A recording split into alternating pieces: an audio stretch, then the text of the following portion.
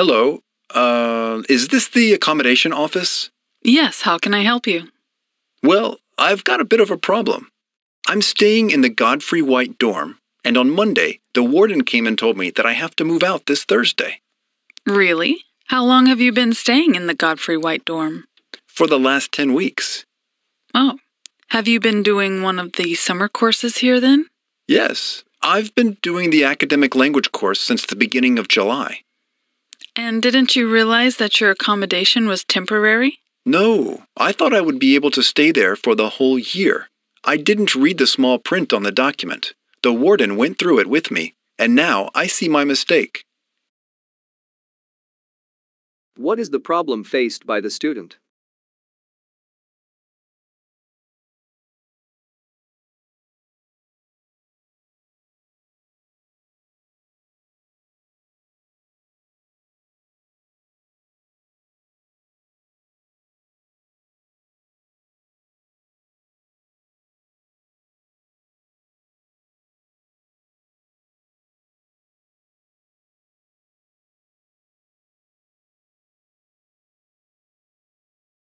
Whose mistake was it that led to the problem?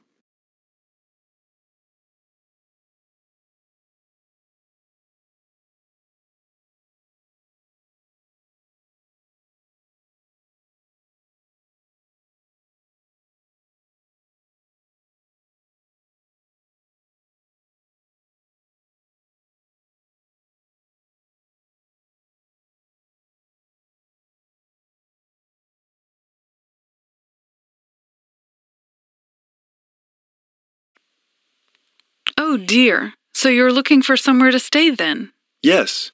Well, I'm afraid all the places in the dorms are full. The best thing you can do is look for a private house, but apart from being a bit costly, you'll have to share with 3 or 4 other students, and the meals aren't included in the price. Where can I find out about these houses? I've got a list here, but it's not up to date. Rooms are taken up every day, so it's hard to know whether a house has a free place or not. I can give you a photocopy of this list, and you can ring round. Can I use the phone here? I'm afraid not. If we let everyone who asks do that, there'd be someone here all day. Do you have a map? It'd be useful to know where these places are. Yes, I can give you a map. This one's got the bus routes on it too. So you can find out how easy it is to get from the house to the university. Great. What are the 2 things that the accommodation officer provides to the student?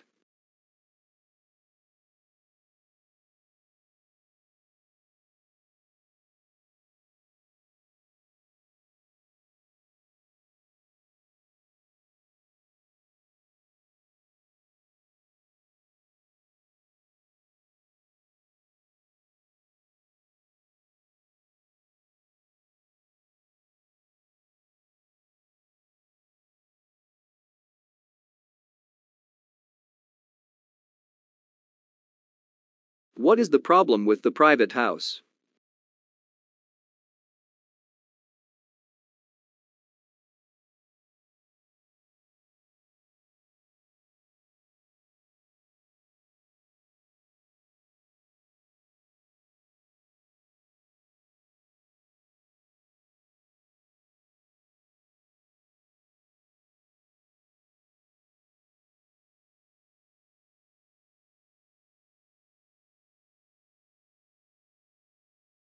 Why did the officer not let the student use the phone?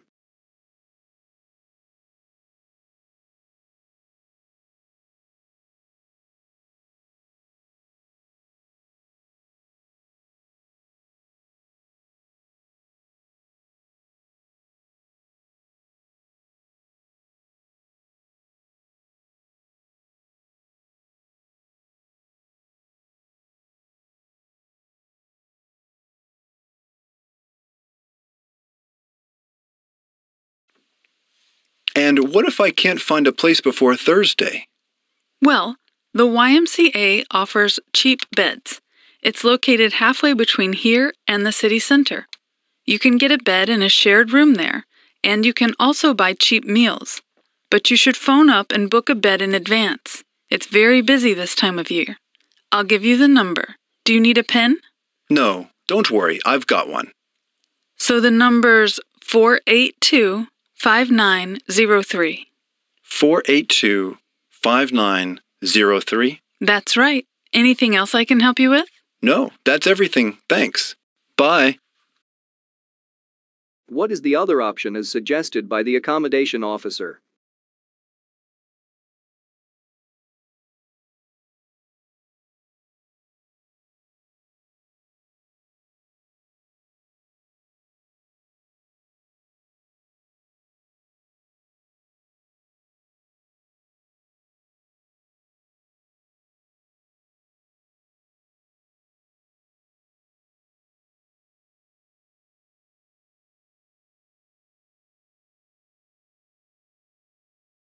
Why should the student book his bed in advance?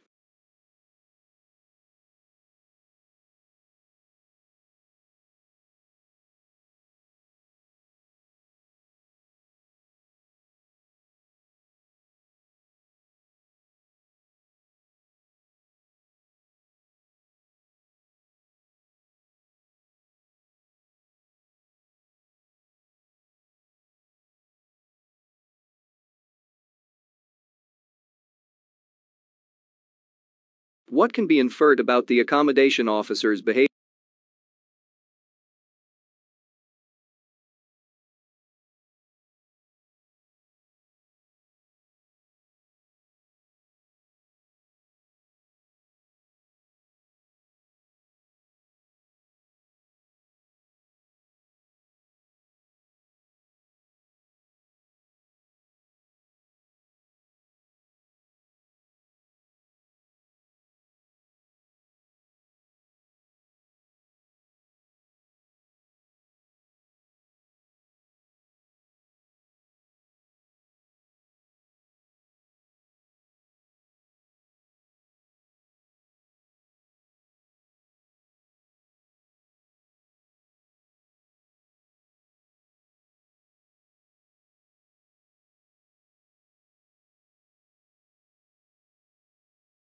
Oh, I fell asleep. Where are we? We're almost there. Oh no, I wanted to look out of the window to see all the places we flew over. Why didn't you wake me up? You looked very tired, so I didn't.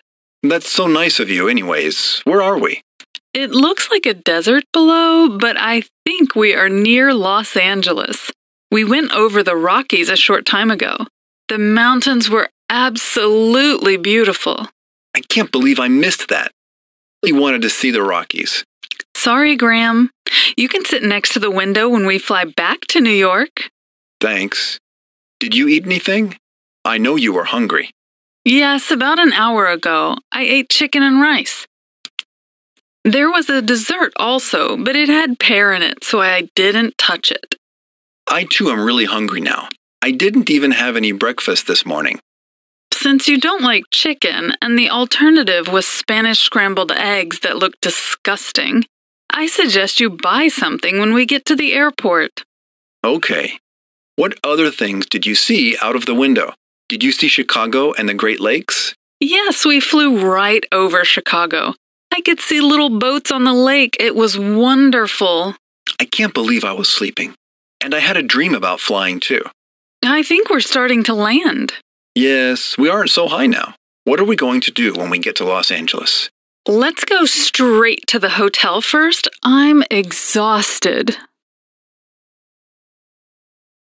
Why didn't Barbara wake up Graham?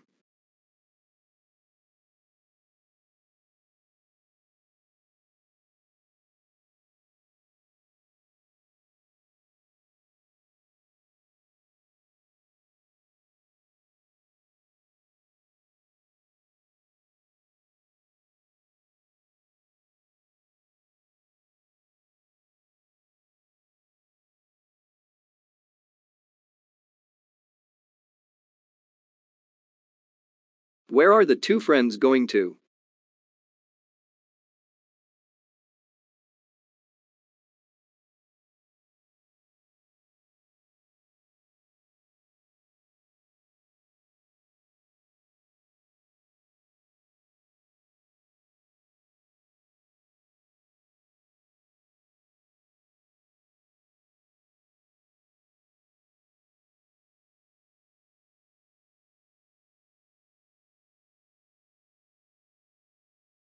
Why didn't Barbara eat the dessert?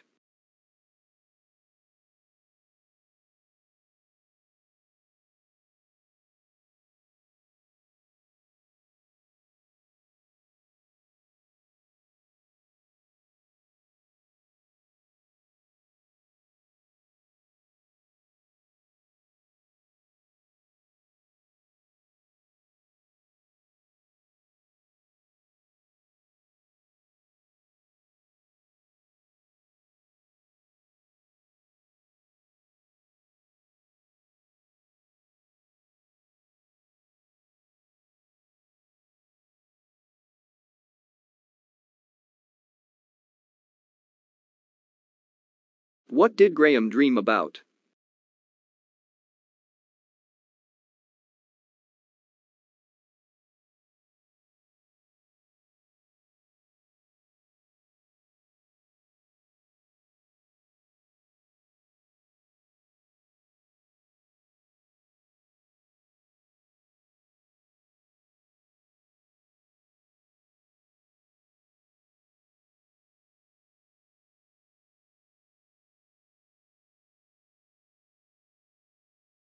Where will the two friends go after landing in Los Angeles?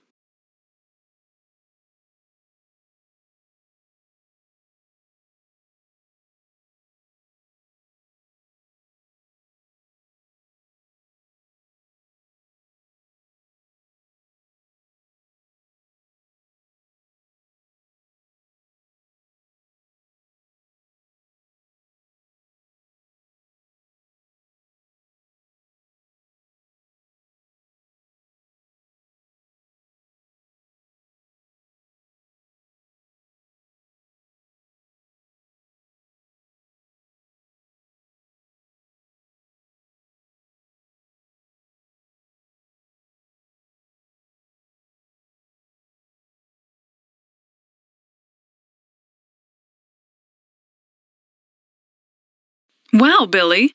Looks like you lost a lot of weight. I could hardly recognize you. Thanks, Amanda.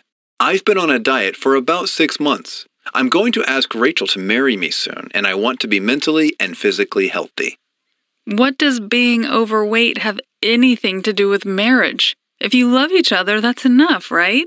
Yeah, but I want to show her how much she means to me. And this is one way of proving it. I am changing for the better. Good for you. Hey, when do you plan on proposing to her? I think I'm going to propose to her on our 2-year anniversary. Is she expecting it, or will it be a surprise? I think she expects me to ask her one of these days, but not anytime soon. You sure you want to settle down already? You're only 25 years old. Yeah, I didn't think I would get married until I was 30, but when you know she is the one, why wait? That's true. Hey, I hope everything works out. You're going to invite me to your wedding, right? Of course, man. Gosh, I'm still shocked how much weight you lost. You're getting real skinny now. I am working on a 6-pack now. I have 2 lines starting to show up. I've been spending a lot of time at the gym. It is hard work, but I feel so good after working out. Where do you work out? I have a membership at Bolly's. It's not too expensive, and I like all the equipment they have. I've been thinking about joining a gym. Are they having any specials right now? Yeah, they do. They have free enrollment and first month free. You should come by. I'll show you around. I can take in a guest so you can try it out before signing up.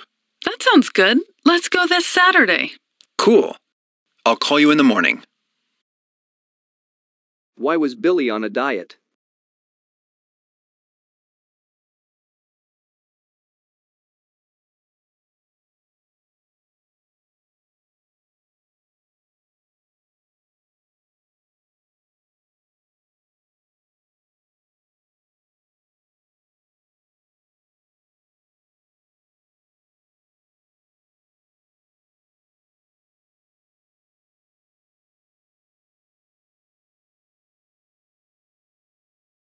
Why did Billy want to settle so early in life?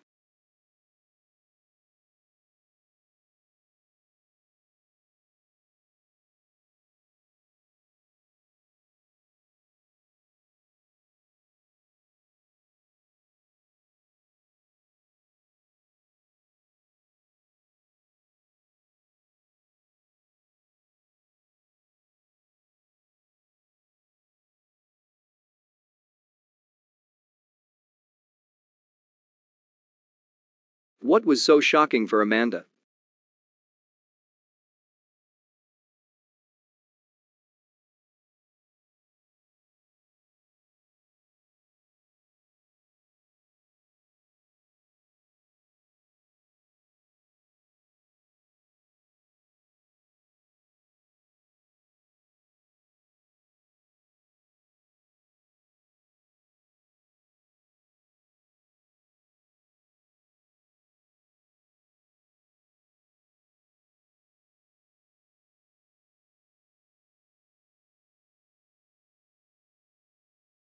How does Billy feel after working out?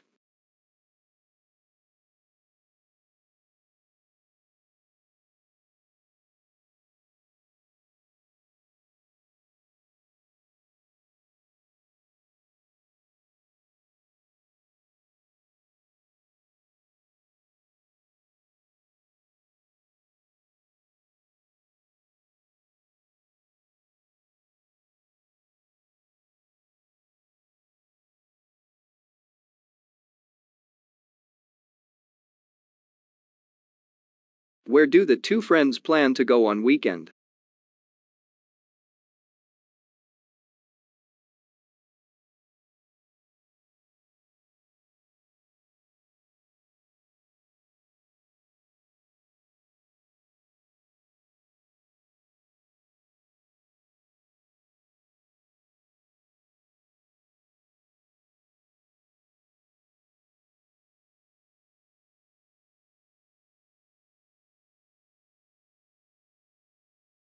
What are the privileges offered by Bally's gym?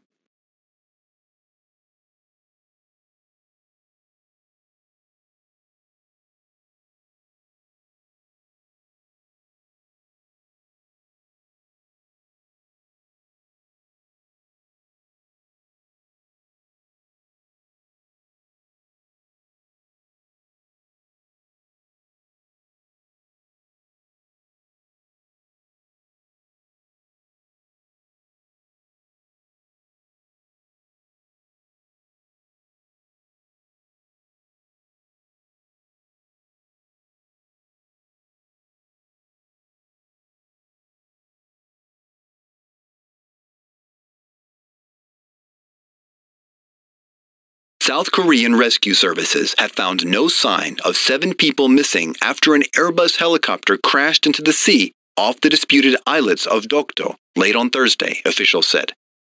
The Airbus H225 Super Puma aircraft, operated by South Korea's fire department, was carrying an injured sailor to hospital when it crashed shortly after takeoff from Dokdo. The Dokdo Islets, which South Korea and Japan claim as their territory, are called Takeshima in Japan. They are controlled by Seoul with a small band of coast guards. The Defense Ministry said on Friday it had sent vessels, planes, and divers to scour the ocean for any sign of the 7 people, so far without success. A suspected piece of the helicopter had been found by the investigators. The helicopter went into service in 2016 and was crewed by 2 veteran pilots. Also on board were 3 fire department responders, the patient, and another person. The H225 model, previously known as a Eurocopter EC-225, is a long-range, all-weather search and rescue aircraft. There were no immediate reports on what may have caused the latest accident. That crash led to a temporary grounding of most of the global fleet and prompted Airbus SE to make design changes to gearboxes. An Airbus subcontractor carried out maintenance for the model's main gear system between September and October, followed by test flying, and found that there were no safety issues.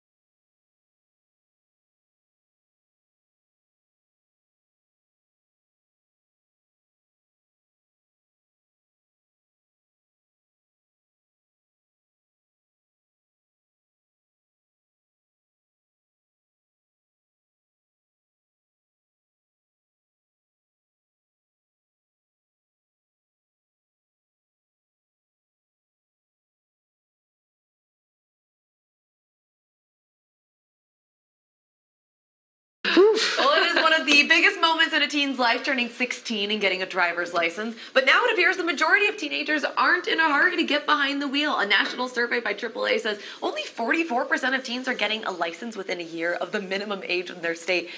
This blows my mind, possibly because I am, I guess, the generation before this, where Susan Elizabeth, I remember it was 7 months before you turned 16 that you could go, and on that day you could take the test. And I was there on that day. I believe it. I mean, I'm with you. We hear studies a lot on the show, but this one, for some reason, knocked me off kilter. I said, no way. That's the coolest thing you get to do as a teenager is get your license, your freedom. And these reasons, I don't think I quite understand. So some of the reasons that they're saying that the teenagers don't have a car, that they That's can a get dumb reason. Like, we didn't have cars. Borrow when we your were kids. parents' car. car. Okay, how about they can get around without driving? A little bit easier now than maybe it was 20 years ago. You didn't have Uber. You've got Uber. Yeah, Uber makes a big difference. Gas is Are too 16-year-olds expensive. Ubering? Wow. Yeah, what some of them a are. life. Yeah, it's not pretty bad. good. My 85-year-old grandma I Ubers guess, everywhere. yeah, I don't It all know. works out. Yeah. Okay, gas too expensive. That is not legitimate. It was much more expensive. Gas And you is can like the always same split as it the was price, when we as were it was kids. 20 years ago right now. And then the last reason, just didn't get around to it, Kim. Yeah, Just what the didn't heck feel is like that? Lazy teenagers. Okay, first of all, get a job and then get your license to take yourself to that job. I'm not sure what's going on here, but like that was, I remember that first day when you get your license and you're driving by yourself, and that sense of freedom is amazing. I don't get why teenagers are not interested in doing that. I do and think also, I mean, just a sense of independence. It's a different responsibility now than it was maybe 10, 20 years ago. The laws are a lot different for teenagers. Laws are different. Like, I just had a straight up license, and now if you're Right. 16, 17, you in almost every state, you get a kind of various Curfews, privileges. things That's like it. that. So it's a little less enticing, maybe. And I think 16 and 17-year-olds are not being pressured to get a job. Instead, they're focusing on schoolwork, activities after school. But don't and so their they don't have to parents drive want anywhere. them to be able to drive themselves around, so Where do they don't have to go? anymore? Where do they have to go? Right. They're also able Are they to have just social lives sitting online. up in their room They're alone? playing sports and I doing think stuff after that school. is one of the biggest things, because the way that teens are interacting now is so different than it was before, because you can have a social life without ever leaving your couch. You don't have to go to the mall. Yeah. Wow. You don't have to go to the mall. You don't have to go drive to meet your friends. Yeah. Just snap them. Yeah, Snapchat. this is bad news for me. I'm looking forward to when my I kids know, can get their I bet. driver's license. Not going to happen. Well, You just They're want gonna wait someone to till 20. drive you around, Jason. This is true. Yes. Well, today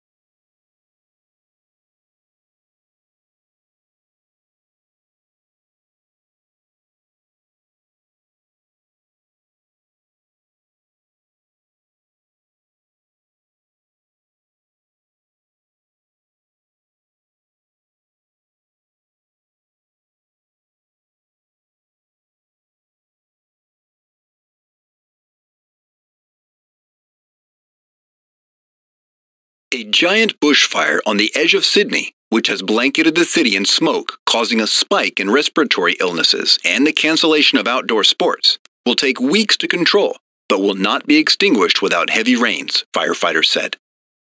Thousands of weary firefighters, who have been battling wildfires for a month, have been fighting nearly 100 blazes in New South Wales state. The mega fire in north of Sydney, Australia's largest city, was created on Friday, when several fires merged and was now burning across 335,000 hectares. We need flooding rain to put these fires out. That's really what is going to stop it, said the New South Wales Rural Fire Service. These will take many weeks to put out.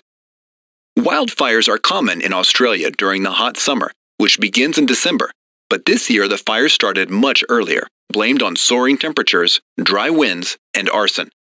Fires around Sydney have been pumping such vast amounts of smoke into the air that they appear as significant rain on the radars, the Bureau of Meteorology said on Twitter.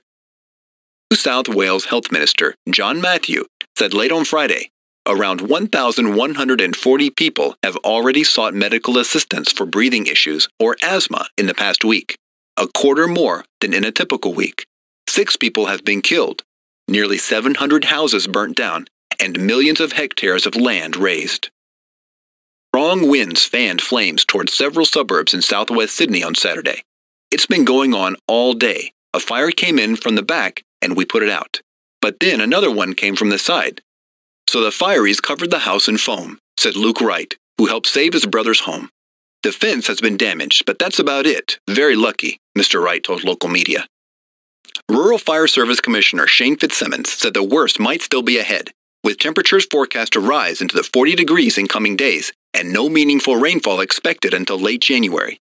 It's a tough couple of months ahead yet, and we've already seen the horrific consequences of fire so far this season, Mr. Fitzsimmons told Australia's News at 9 on Saturday.